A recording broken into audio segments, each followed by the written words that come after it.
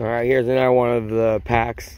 Like I've said in other videos, I adjust the packs to hormones. So when dogs are in heat, you got to move them around. Even groups of girls, if you have somebody in heat, you usually got to remove them because, you know, it just changes things. And then of course, like I said, when they go in heat, there's males in that group, they have to be removed from that group. Because like I said, I have an army of dogs, but I actually do very few litters. So, dogs that have been moved, we have Turkey.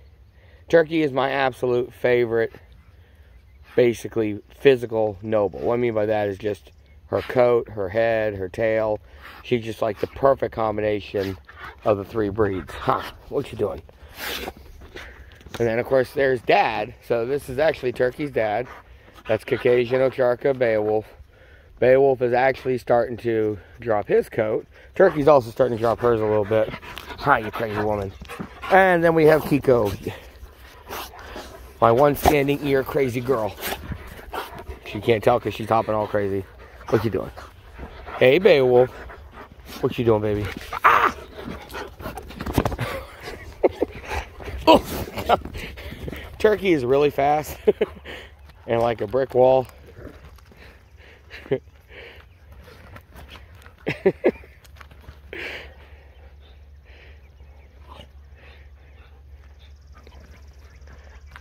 Yeah, so Turkey and Kiko had to get taken out of the group. They were in, again, like I said, because of the heat, simply.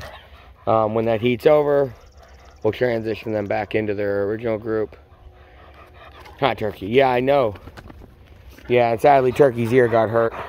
Which is why she's shaking her head, but she's on medicine for it. Hi, baby girl. What's she doing? What's she doing? What's she doing, baby? And Turkey, like I said, even though she's my favorite build, she'll never have puppies. Because she actually went to a great home. Circumstances happened in the home which didn't allow her to stay there. Nothing to do with Turkey. It had to do with simply life changes in the home. And so I took her back. But Turkey was fixed before she came back. So Turkey will never have puppies. She'll just be her awesome Turkey.